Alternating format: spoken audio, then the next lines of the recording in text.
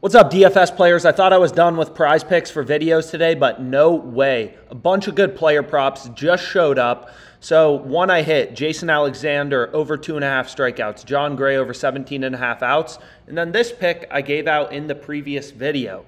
But anyways, now I'm going to have a 4-pick entry, and it is profitable. It is profitable. So let's go ahead. Let's go through it. So the first is John Gray over 17.5 outs. That's what we want. So we want Gray over 17.5.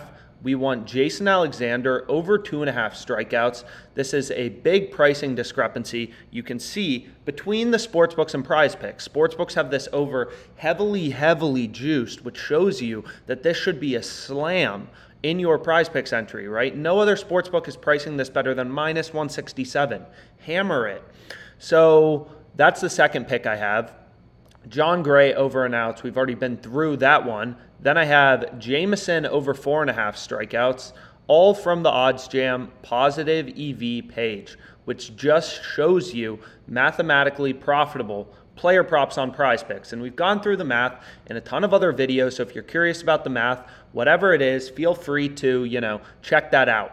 The final one is going to be Jesse Winker. Who is Jesse Winker? Under 1.5 player bases. Again, insane pricing discrepancies between PrizePicks and the sportsbooks, right? All the sportsbooks have this juiced all the way to -165 to -170. We can get an implied price of -137 on PrizePicks. So for any 4-pick entry, I believe you're going to be getting +900 odds. So let's go ahead. Let's lock it in. Over. We're taking 3 pitcher overs. Again, just all from the OddsJam Positive EV page. Don't try to reinvent the wheel, right? As a DFS player, just look for value on PrizePicks. Trust that betting markets are, indicative of win probability, which they obviously are.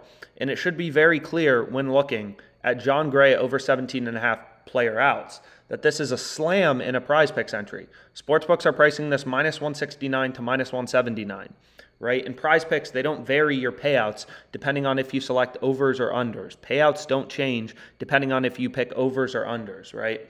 So you want to look for value, and where the sportsbooks think a pick is much more likely to go over or under, right? So anyways, let's go ahead. Let's lock this in. Max entries are 150. So 150 to win 1.5 G's. 4-pick entry. Let's go. So we'll go ahead. We'll hit it. We'll lock it in. Really like it. Let me know your thoughts. Let me know if you hit it. Let's make some money.